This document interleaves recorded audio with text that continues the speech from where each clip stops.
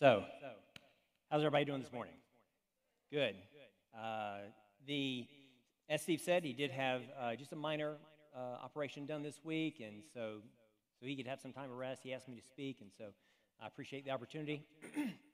And we are going to continue on the series that he started on Christianity 101, where we talk about some of the key concepts when it comes to God, church, Christianity, and those things. And today, what I want to talk to you about is the Bible. And there are a lot of misconceptions about the Bible. There's a lot of misunderstandings. There's a lot of fears. And I'm hoping to address those and just kind of talk about some of those things and alleviate some of those things as we go through it. And one of the things that I want to talk to you about first is, so I was, because there are just a lot of misunderstandings.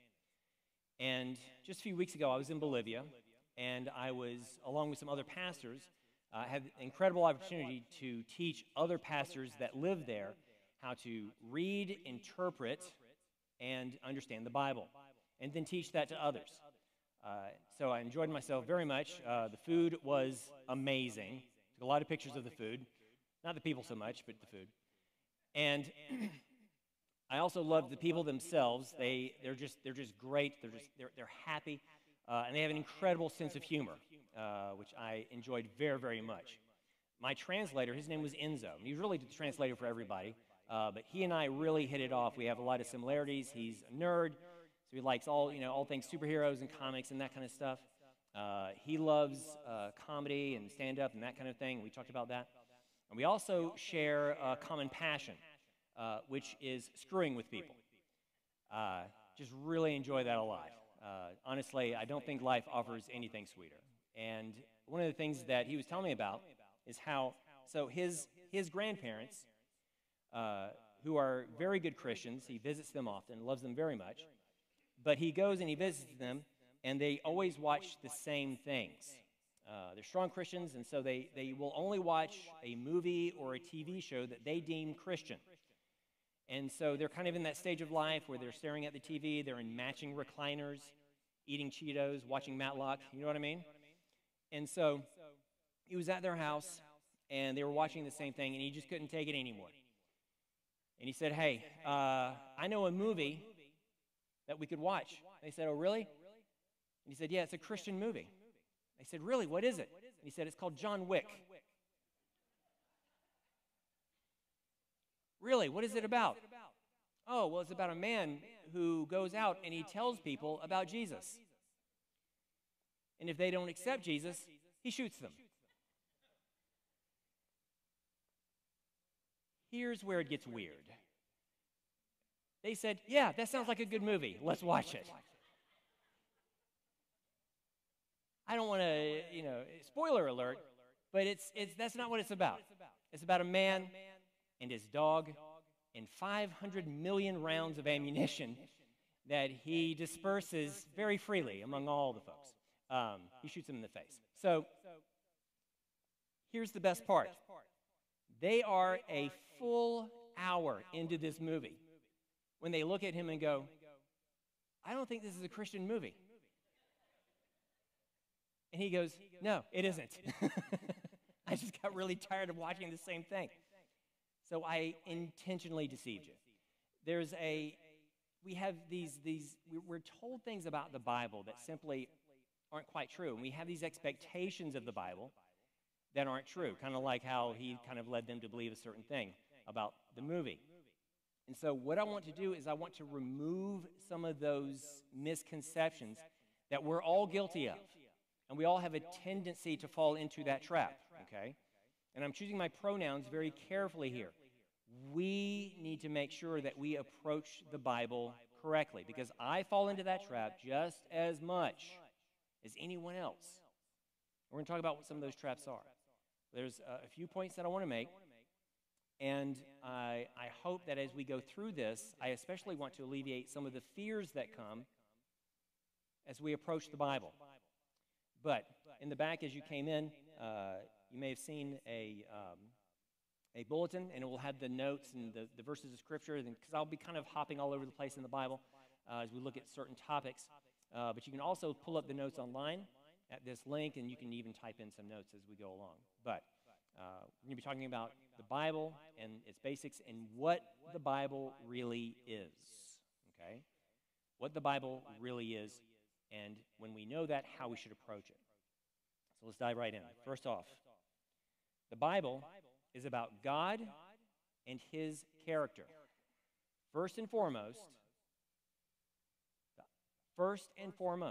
the Bible is about God and about His character, okay? In other words, it's not primarily about us. Very often that's how we approach Scripture, but it's about God and His character. There are many verses of Scripture that point to this, and I'll read to you from Psalm 95. It says this: "Let us come before Him with thanksgiving." This, of course, is God. "Let us come before Him with thanksgiving and extol Him with music and song. For the Lord is the great God, the great King above all gods. In His hand are the depths of the earth, and the mountain peaks belong to Him. The sea is His, for He made it, and His hands formed the dry land. Come, let us bow down in worship. Let us kneel before the Lord our Maker." And that's just part of that psalm. And one of many places that reflect how God is the ultimate priority. He is what the Bible is about. It's not about us. And how it is His witness to Himself, so that we may understand Him better, grow in our relationship with Him, and love Him more. And if we approach Scripture from it being about us, we're going to have problems and we're going to have some misunderstandings. And I understand, I get it. I understand how you'll be going through something. There's some kind of difficulty, there's some kind of problem, and you go to the Bible and you're like, "Lord, give me something. Give me something, please. Something about this, something, just some kind of word, some kind of encouragement, some kind of something, some kind of direction, some kind of give me something, give me. And I think that we sell ourselves short when we approach the Bible that way, because it really is ultimately about Him. Again, while I was in Bolivia, I was talking to them about just how to do pulling some of the principles that come from Scripture so that we can live by them. But it was also a time when I taught to also encourage them. Because some people hold the Bible with a bit of trepidation. They're nervous. They're worried that they're not going to understand it.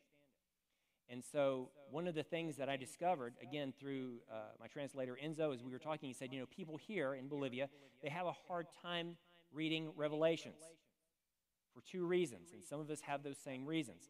One, it scares them. Okay? There's some frightening imagery in the Bible. And also, because they're afraid that they won't understand it. So as I was speaking to them, I said,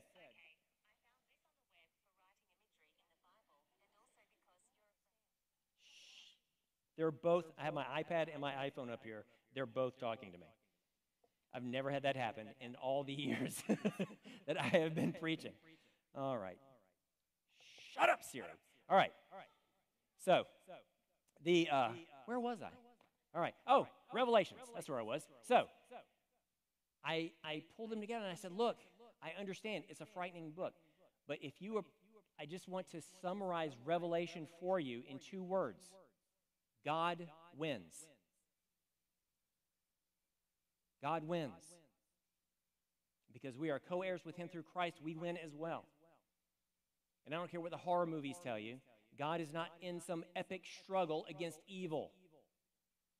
There will come a point where He eliminates all evil as easily as a child blows out a birthday candle. But you cannot approach Revelation with, "It scares me." You can't approach Revelation from the outcome, "I won't understand it." It's about God and understanding Him and knowing who He is. One of the things that we said multiple times while we were speaking to people is, does God want to be known? And they would say, yes, of course He does. Then approach the Bible that way. It's about Him.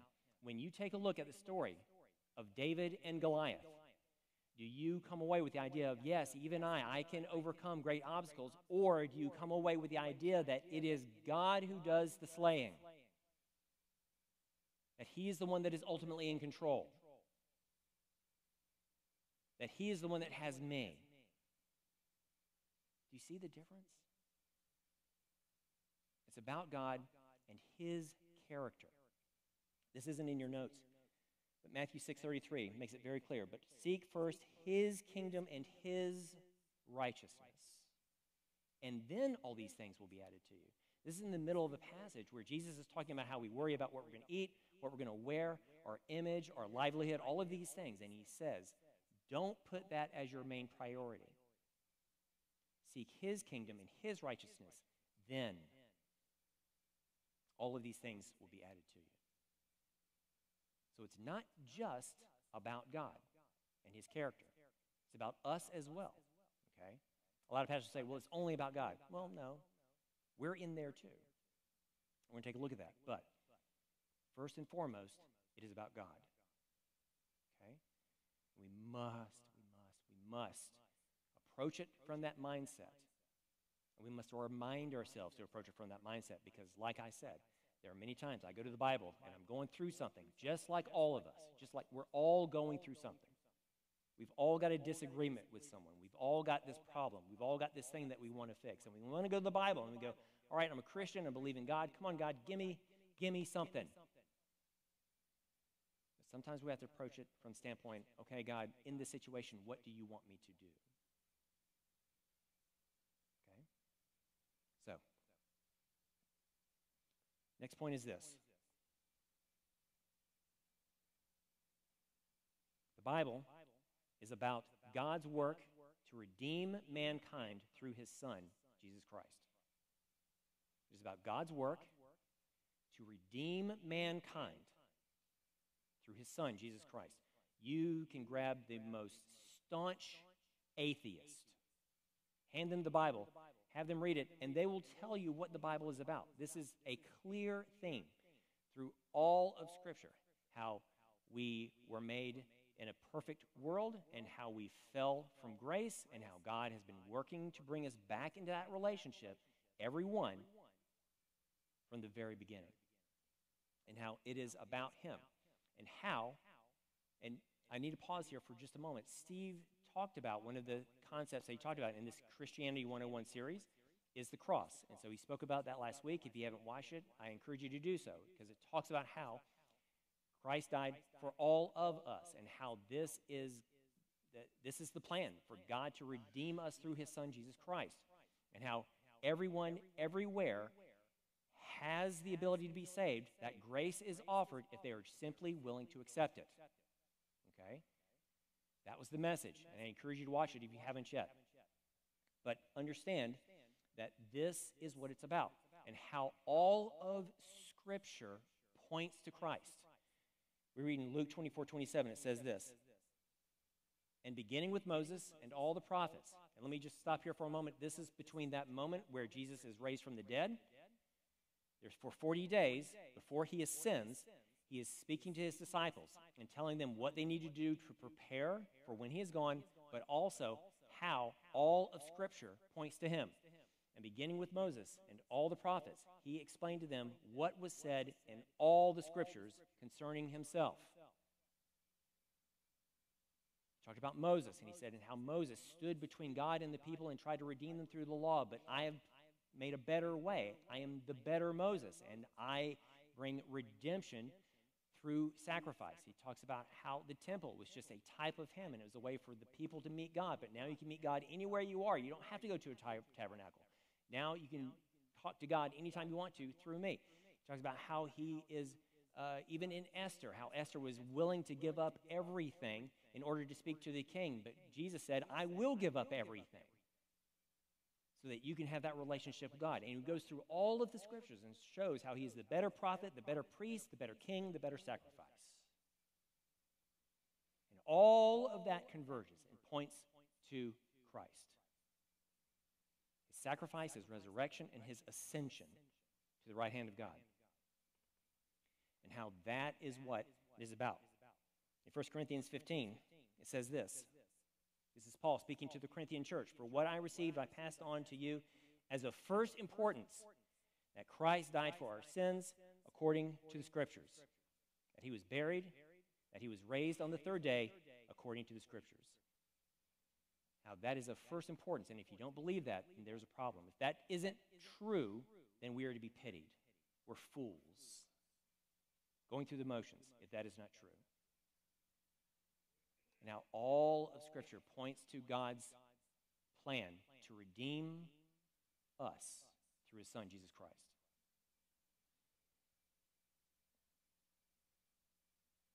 Third,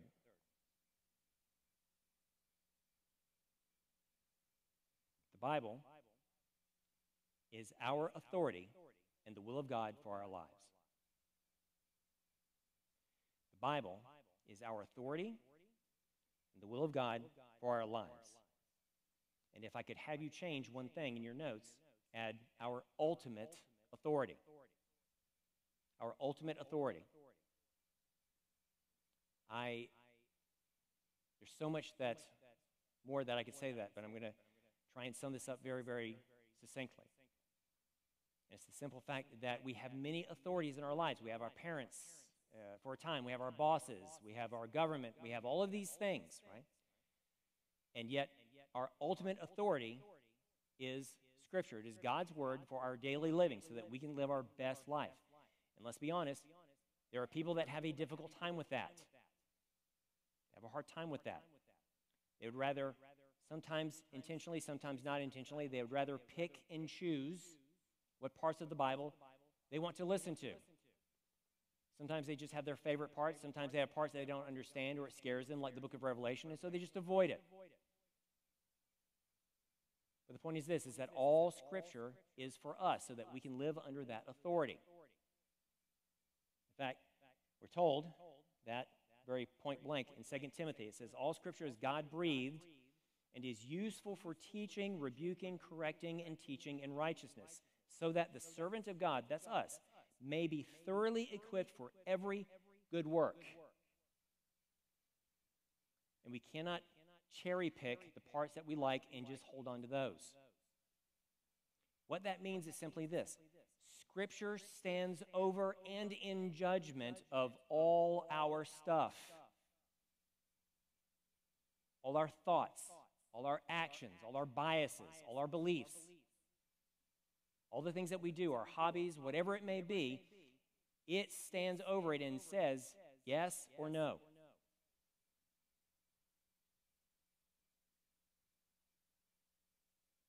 Every bit of it.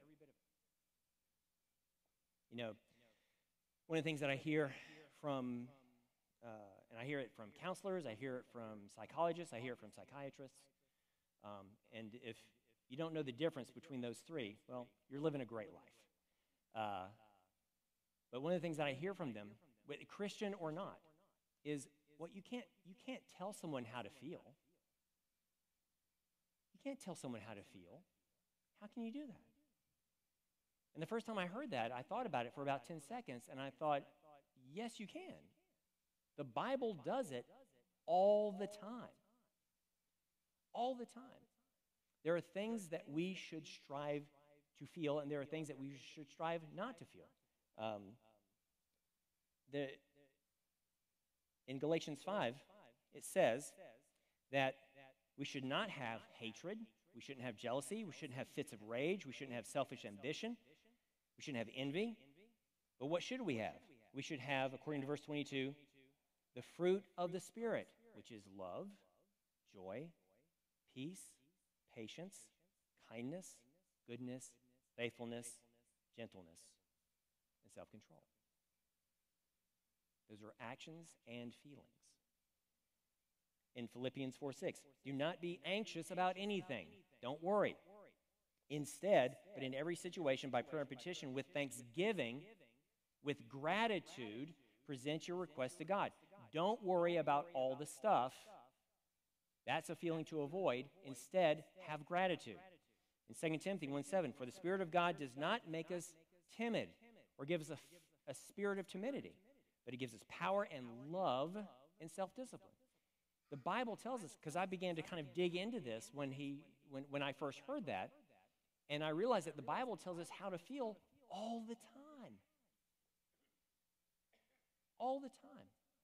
And it seems very altruistic. It seems very charitable to tell a person, well, no, you can just feel any way that you feel. You can just kind of believe any way that but it's not. Very often I hear, one of the things that I hear is, well, that's just Susan. You ever heard that? You know what that means? Or that's just Tom. You know what that means? I mean, Susan and Tom are jerks. You know what I mean? They're just like, oh, well, that's just them. They're not going to change. And let me tell you how to be like Susan or Tom. Are you ready? By saying these simple words. Well, that's just the way I am. You ever heard somebody say that? It's just the way I am. In other words, I refuse to believe that I can change or grow, even though the Bible tells me differently. And they just kind of give up, and they go, well, I'm just angry. I just have these moments of rage. Everybody's just going to have to get used to it. You're just going to have to deal with it. Sorry. Yeah, I gossip sometimes. I talk about people, but you know what? That's just me. That's just what I do. Sorry. Everyone's going to have to deal with it. If there's one thing I never want people to say about me is, well, that's just Barry. It's the last thing I want anyone to say. Here's another phrase that I hear. Well, and especially in the South. Well, that's just the way I was raised. That's just the way my mama raised me. In my upbringing, in my culture, I was raised to be racist. Very racist. Not cross-burning racist, but racist. And I was told on a continual basis that I am better than certain other people simply because of the complexion of my skin. My Elmer's glue complexion. It's ridiculous. So do I just say, well, that's what mom and dad told me, or that's what these people taught me, and then that just makes it all go away? That just makes it all right? No.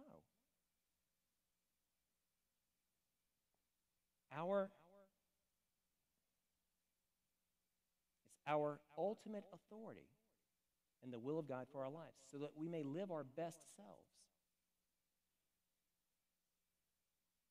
There are things that as we look at our lives and those things that we may be involved in, and we just stop and we say, is this okay with God? Is this something that I need to work on? Is this something I need to change? Am I willing to allow God to speak into my life so that I can make those adjustments?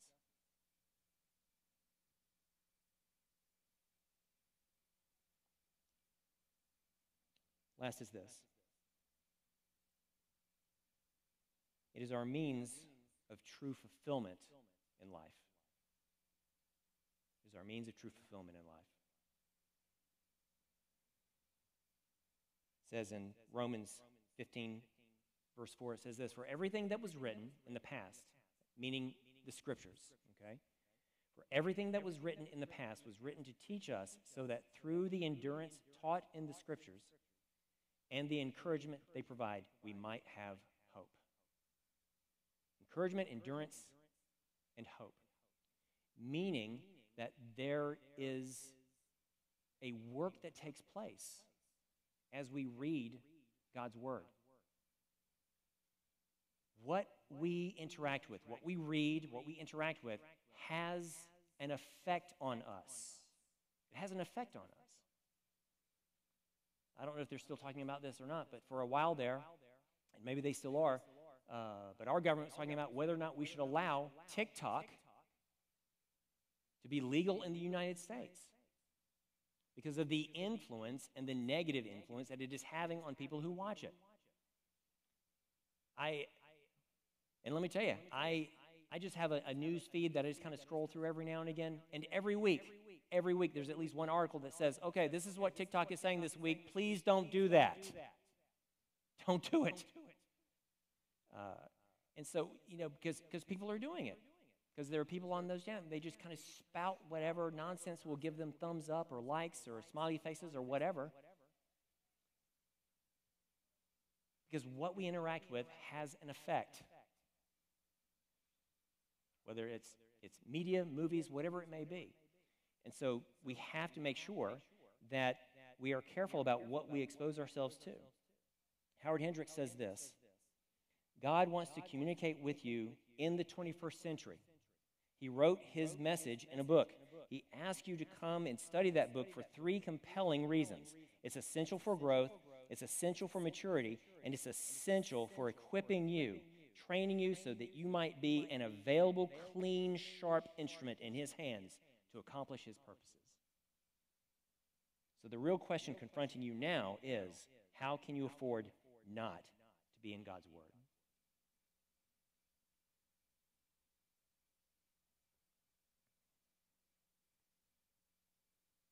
And as I read through the Word, if I'm going through that problem, that situation, that circumstance, whatever it may be,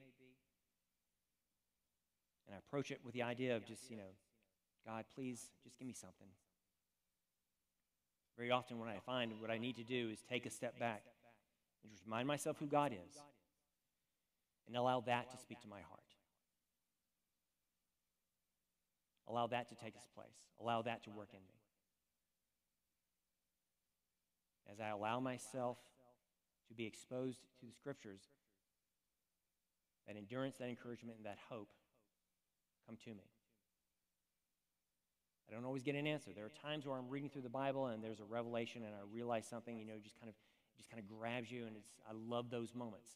But then there are many more times where I don't get that revelation, I don't get that answer, and I just have to say, okay, God, I'm going to believe you've got this.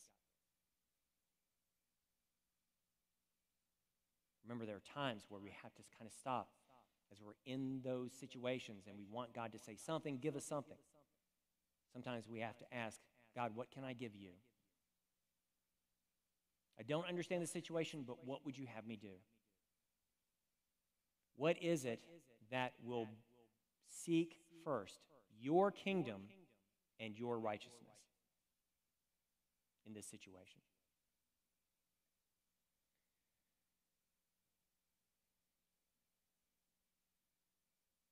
In closing, I just want to point out that I've kind of put these points in a specific order. That the Bible is about God, about his plans to redeem mankind through his Son, Jesus Christ. How it is our authority. It is for our fulfillment. But very often what we do is we turn those around. Our first thought is we seek our fulfillment. We're looking for that greeting card Bible verse that can give us kind of a little dopamine burst, and we can just kind of keep going on. That's not what it's for. We have to realize that we have to put God first. I told you in Bolivia they've got a great sense of humor, and while I was there, they told me a joke. Enzo said, I have the ability to change traffic lights from red to green with just the power of my mind. But sometimes it takes a while. I'm glad you got that. I was going to leave if you didn't. It's a very simple joke. And I love that joke because it's this idea that I have this control when really I don't. There's something going on behind the scenes. And God is the one who is behind the scenes. He's the one that is working within us. He is the one that is working out his will in our lives. He is the one that is giving us the power through his Spirit. He is the one that is doing so many things. And we come to him very often with this idea of seeking fulfillment first. With the idea of, Lord, let's work on how this benefits me, then we'll talk about you. And that's a stunted means of approaching the Bible, at the very least. My encouragement to you is that you put God first. God, what would you have me do? And allow him to speak to your heart as you search the Scriptures. We must put these things in the proper order. Yes, the Bible is about us, but secondarily, God is first. What would you have me do in this situation? And I want to encourage you, just like these students in Bolivia, which I can't tell you how much fun I had teaching them. We had people of all ages. We had people in their 70s, and we had teenagers. And they just kind of hung on every word of every teacher, and how they were just hungry to know God's word and how to interpret it and how to live it and how to share it with others. It was just an incredible thing. They were leaned in and ready to just soak in all the knowledge, and it was fantastic, and I loved it. And I also know their fear. I know that they had some fears about approaching the Bible correctly and how there's some things that they don't understand. There's some things that might be a little bit scary, and I know that you have those same concerns. I know that sometimes you approach the Bible and it's like, ooh, I don't know. Or maybe you just don't know where to start. There are resources that will help you with that. There are Bible apps that are very good. They can give you some Bible studies. Steve has written a book on taking that first time through the Bible and understanding it, and he gives kind of synopsis of each of the Bibles so that you can kind of learn how to read and understand and apply and interpret correctly. But start somewhere. I guarantee you, because I never have, and you never have, and you never will, you will never meet a mature Christian that does not read the Bible on a regular basis.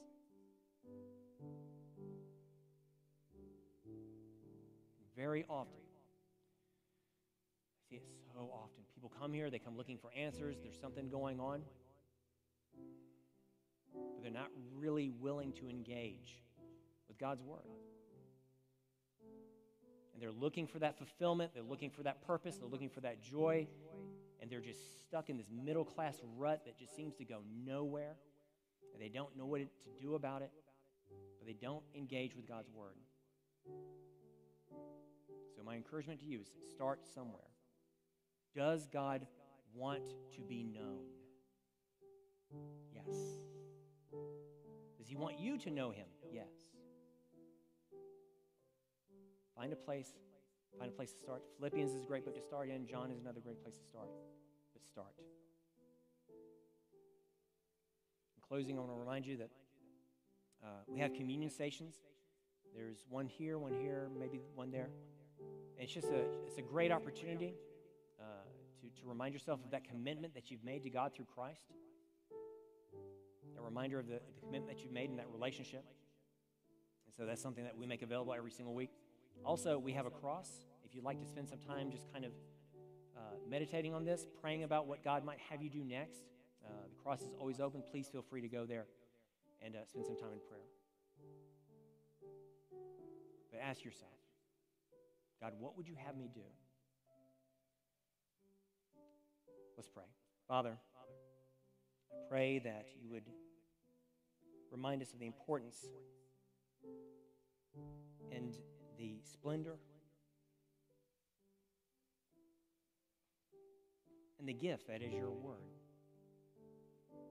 It is not to hone us in, Father. It is not to imprison us, but really to set us free. Christ told us that He came to give His life and to have it to the full. And I pray, Lord, that as we seek out your word and understand it and allow it to speak to our hearts so that we can live it out in our lives, that you would show us what this really means, to live by your word. It's in Jesus' name that we pray. Amen.